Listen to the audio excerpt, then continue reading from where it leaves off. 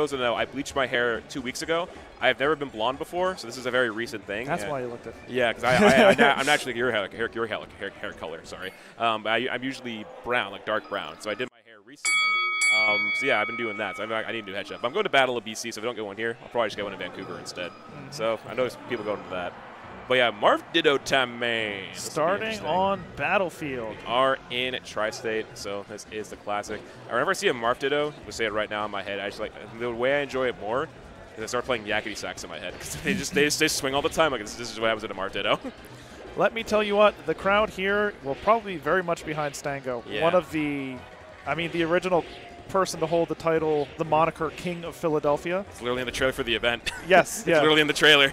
Yep, succeeded only by Slug. Yeah, he literally gave him the approval, and they shook hands. It was a Creed and Apollos, a Creed and Rocky sort of thing. Yep, yeah. Exactly. So now here, Balboa trying to get like some kind of like resurgence right here. This may be, I'm usually an unbiased commentator. This may be the first time in my life I've ever cheered against Khyrke. Oh, He's wow, such a wonderful person. Good Stango, yeah. Somebody who's been around forever. Yeah, my history with Stango is more so from like online because I see him a lot in Zoso chat back in the day. I would see him kind of pop in and hang out with us. He knows a couple of New England people, so I would see him pop in every once in a while for our chats. Really good dude. He hosts us a lot for like the PMC. I know my friend Stude, big Stango fan. Shout out to Stude out there. Hope he's watching or hanging out. So has a lot of good connections today. Also a lot of mutual. So big respect to him. My introduction to Stude, I think, was actually in Dragon Ball commentary. Really? Like DBZ Fighters? Yes. That's crazy. I didn't think he did that. I know a lot of people tried that out early on. He did it at Shine early, somewhat early in the game's life. It was like Shine 2018 probably. I remember he was at that. First or second one, yeah. I know he went to one of those. That's how I met him in the first place. I think it was 2018. Yeah, it makes sense. That was a fun Shine. Okay, forward smash just barely whiffs. Off to the top platform we go. And Khyrke's, what a conversion. A few forward airs into a land on the side flat forward smash. That's a Marth Ditto moment. Just ride the aerial a couple times, just like ride the train. That's what you see a lot in this matchup, guys. Like a lot of tilts, a lot of forward airs, a lot of forward smashes. That's the story of this, no matter how they kind of implement it. Okay, yeah, Stango able to weasel his way underneath of Khyrke, but not the biggest punish, just a little bit of damage. And I think that the difference in how far he's been able to go with each exchange is the difference between the one stock and the three, because Khyrke, of course, has had those wonderful conversions. Yeah, Stango only a couple hits at a time. Yeah, like he's like taking like the passive hits, whereas like Khyrke is just like super consistent with their execution. They've been doing it like a lot throughout, especially when I was watching them in pools. They had a lot of their flowcharts unlocked and a lot of their punishes unlocked.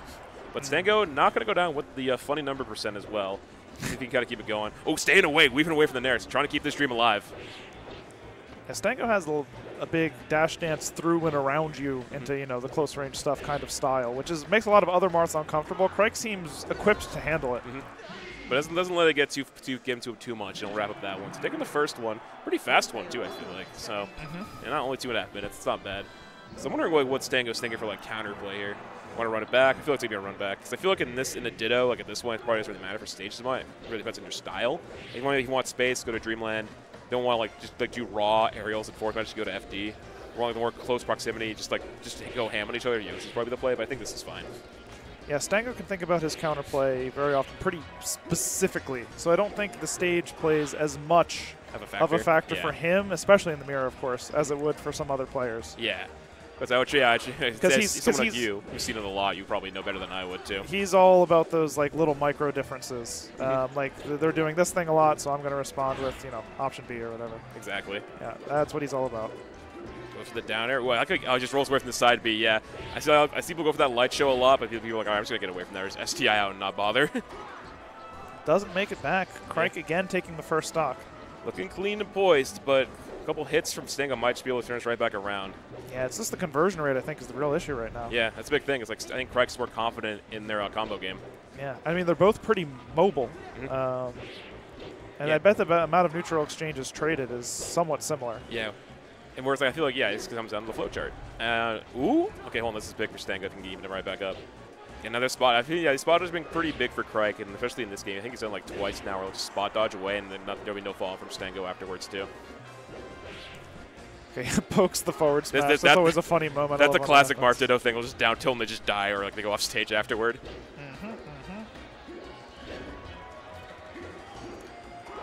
Doesn't grab the ledge. Instead goes for the on-stage edge guard. And Khyrke able to hit the sweet spot. Yeah, gets him up above the stage. Gonna come down. Okay, yeah, now he has to. Yeah, he's dead. Has to up B. No way. Because once you just forward them off stage, probably use their jump, there's no way they make it back at that point. Marth edge guarding himself is really funny. Yeah, especially the weak forward air, right? Because it doesn't send them up at all. Yeah, that's why you want to opt for that in a lot of situations, especially against like characters like this. You just want them to be able to go nowhere. Because you do it against Fox, well, he just goes up and you need to up Bs. And here, it's same deal. Just hit him. He goes nowhere. He's too far away to up B. Because his horizontal recovery he relies on side B. But you're also falling at the same time you do that. Okay, a couple of grabs, a fast mash from Stango. I could actually hear him scrubbing the dish from over here. You hear that? Yeah, I'll just look closer because I'm still focused on the game audio too. It pierced through the headphones for me.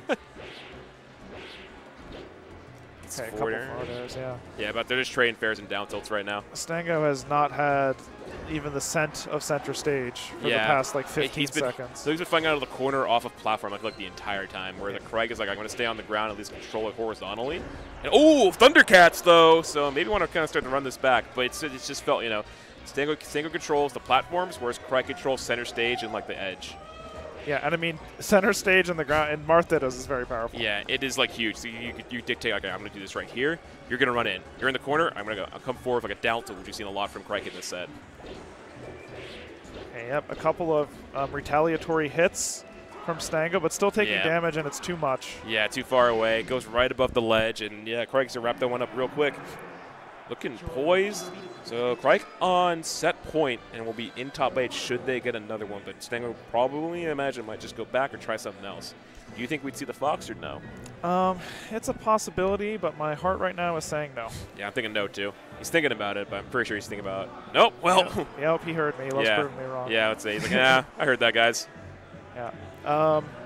For those of you that don't know, Stango plays Fox in other Smash games, and is quite good at it. Yeah, I imagine. That's it, because I figured I keep doing a lot of PM stuff, too. Yeah, I think like ranked 4th or something with the Fox. Sounds about right.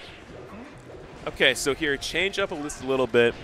I haven't seen Khyrke against Spaceys today, because I think his coolest match I said was him versus look at that Panos, edge but guarding. that was brilliant. Oh, Khyrke was off the side and just had no chance of making it back. Yeah. Oh, I like the high nair to cover the landing on plat. That should be probably dead. Old ledge, yeah. And the edge guard from Khyrke equally as strong, answering right back. We're back to 3-3. Okay.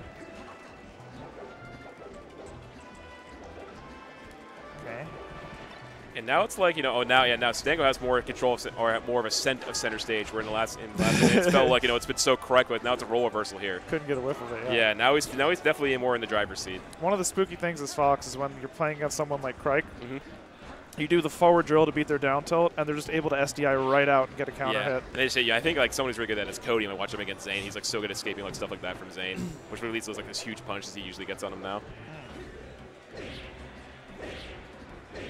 Yep. Oh, even with the sweet spot, he's able to follow up with that, too. I thought maybe you want the weak hit to kind of send him in front of him at least. Oh, beats W with the down tilts. No. Nice. Good stuff from Khyrke to keep that going, despite getting hit a couple times and not probably the ideal hitbox, but still made it work. Yeah, Khyrke's edge guarding has been pretty outstanding in this set, I would say. I think for like the whole day, he's been doing a really good job of it, too.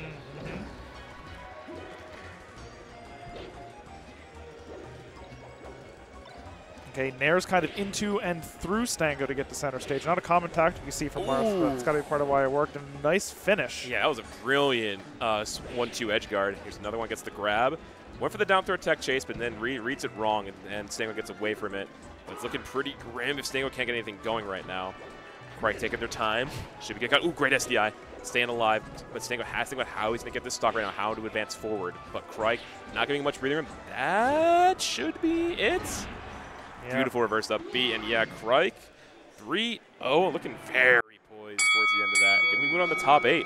Yeah, so the conversions were lights out. If that continues, I think there could be another one of those long Creed losers runs on our hands. Yeah, got 3rd last year. Might be looking to change that this year. Maybe go for the crown this time.